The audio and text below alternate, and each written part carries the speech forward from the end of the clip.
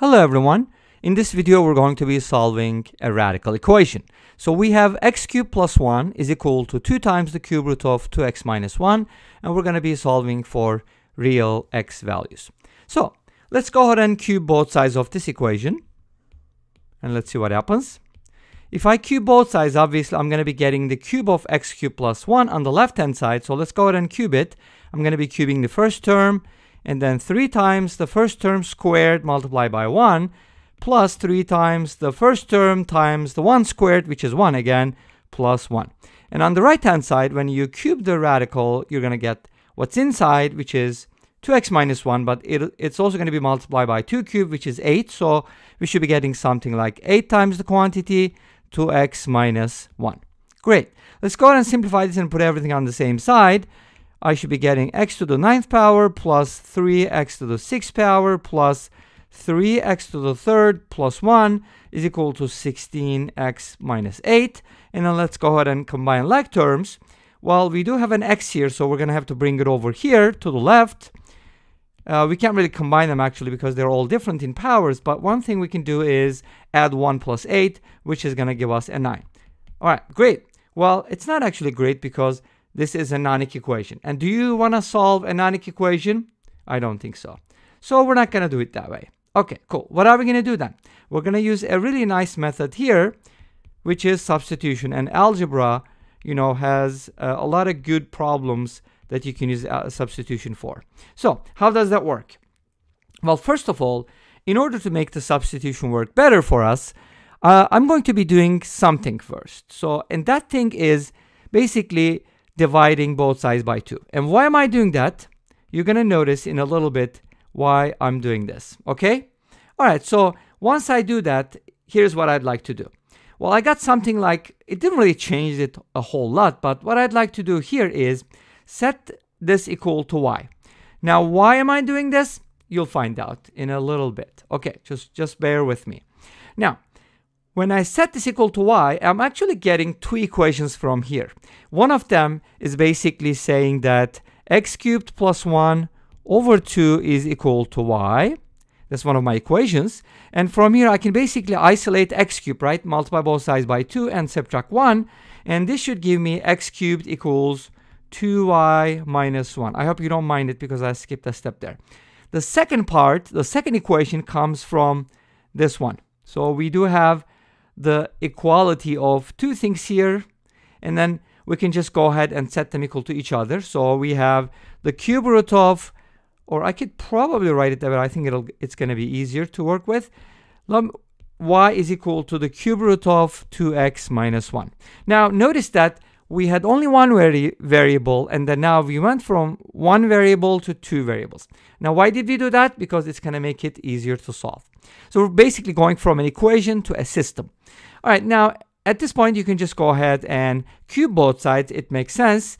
And when you do, you're going to be getting something like y cubed is equal to the cube. Actually, I'm cubing both sides, right? So y cubed is equal to 2x minus 1. Now, what makes this equation easier to solve when we turn it into a system is this, exactly. So you have x cubed in terms of y and y cubed in terms of x. What are we going to do with this? I mean, if you go ahead and back substitute, you're going to get the same thing. So it's not going to help if you directly substitute. Rather, we're going to use something else. And that's called an algebraic manipulation. And that just involves subtraction. So what we're going to do here is we're going to subtract these 2 equations side by side. And let's see what happens after that. So I'll subtract the left-hand side, so that's going to be x cubed minus y cubed. And the right-hand side, notice that when you subtract, the negative 1 is going to cancel out because negative 1 minus negative 1 is equal to 0. And 2y minus 2x is what you're going to get from there. And now what I'd like to do is I'd like to put everything on the same side because that will give me a nice equation with 0 on the right-hand side. And also, it's going to make factoring easier. Oh, did I say factoring? Absolutely. Now, how do you factor this? Well, we don't have a common factor, but we can group, right? So let's go ahead and group these terms so that we can factor it. X cubed minus y cubed obviously is going to make a group because it's difference of 2 cubes. So we can factor it as x minus y multiplied by x squared plus xy plus y squared. What about the second part? Well, naturally, what's left over is going to be the second group, which is 2x minus 2y. And obviously, 2 is a common factor, so let's go ahead and use that. Take out a 2, and you should get 2 times the quantity, x minus y, and the whole thing is equal to 0. Sweet. What am I going to do next? Well, notice that x minus y here is a common factor, right? So x minus y, which means I can pull it out. In other words, I can factor. So let's take out x minus y, and what do we have inside? X squared plus xy plus y squared, the first factor, and then plus 2 equals 0. Now, you might be thinking about this. Okay, we have two factors, and obviously from zero product property, we're gonna set each factor equal to 0 and go from there. The first factor is fairly easy to solve. The second one isn't that easy to solve, but we're gonna handle that as well. So what does the first one give us? Well, x minus y is equal to 0 results in what? X equals y, or y equals x. But what is y?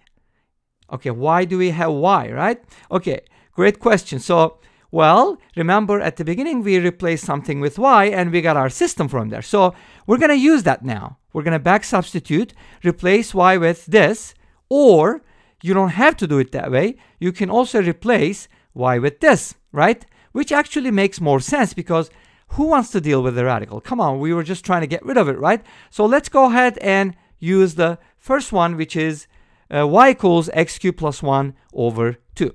So that's what I'm going to replace y with. So x cubed plus 1 over 2 replaces y, and that happens to equal x. Great. What am I going to do next? Well, cross multiply and, simplify this expression. This is going to give me x cubed plus 1 is equal to 2x. Put everything on the same side. You know the story. And we get this. Now, you might be thinking, wouldn't that be nice if I had an x squared instead of the x cubed? Because that would be x minus 1 quantity squared. Is this x minus 1 quantity cubed?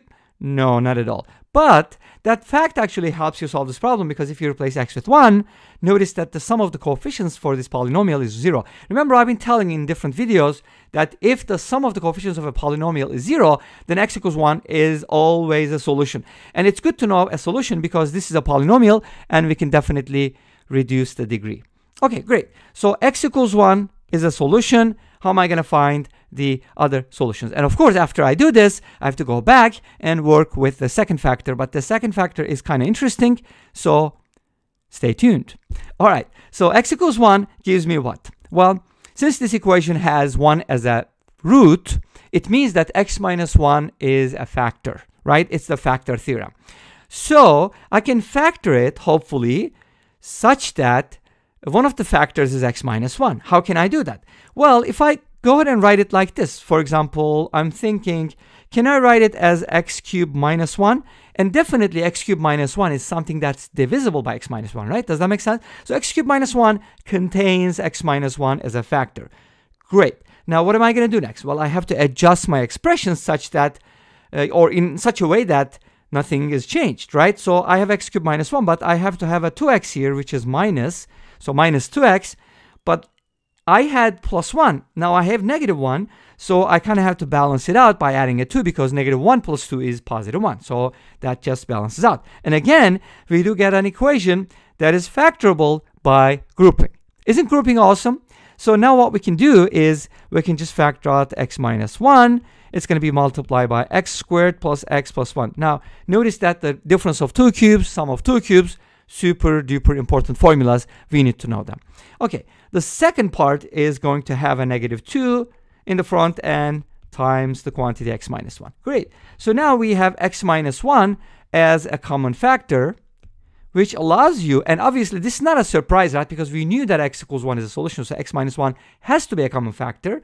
We knew that beforehand, so let's go ahead and pull that out. If you take out x minus 1, then you should be getting something like x squared plus x plus 1 minus 2. I'm going to write it down. Okay, this time I'm going to show my work, right? So I can get full credit, right? That's what your teachers have been telling you. Show your work. Otherwise, you don't get credit. Anyways, I talked too much. Let's continue.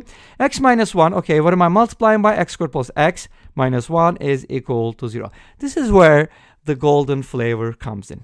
Isn't that beautiful? Okay, anyways. So x minus 1 is equal to 0. Obviously, we already know that, right? I mean, this gives us x equals 1.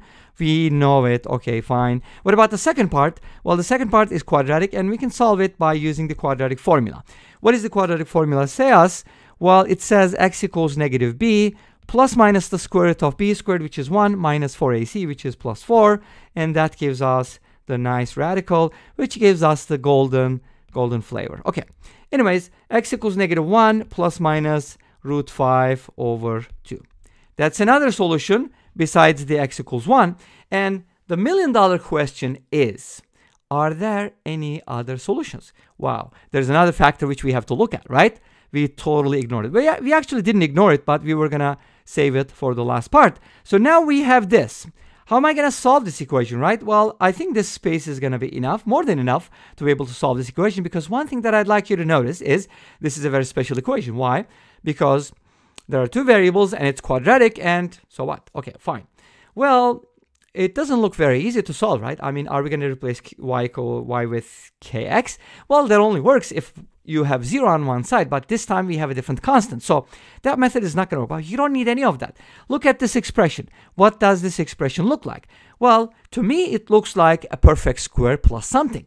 What do I mean by that? Well, if you kind of break it down like this, x squared plus xy plus y squared over 4. And why am I doing that? Because now this expression becomes a perfect square. What? Perfect square? Okay, yeah, exactly. It is x plus y over 2 squared. You see that? It is a perfect square. Perfect. So now what do we have left? Well, I'm supposed to have y squared, so I should need, I need to add, did I say I should need? Okay, I need to add 3y squared over 4 to both sides plus the 2. Okay, well, I have to add that here too, of course. And what does that mean? Well, I'm setting this equal to 0, but notice that this is a non-negative quantity, this is a non-negative quantity, and I'm adding 2 to it. To make matters worse, this is never going to be 0. So we don't get any real solutions from that. Do we get complex solutions? Yes. Do we want to do it right now? No. We're only interested in real solutions, and here they are. Okay? X equals 1, x equals negative 1 plus minus root 5 over 2. And this brings us to the end of this video. Thank you for watching. I hope you enjoyed it. Please let me know, like, comment, and subscribe. I'll see you tomorrow with another video. Until then, be safe, take care, and bye-bye.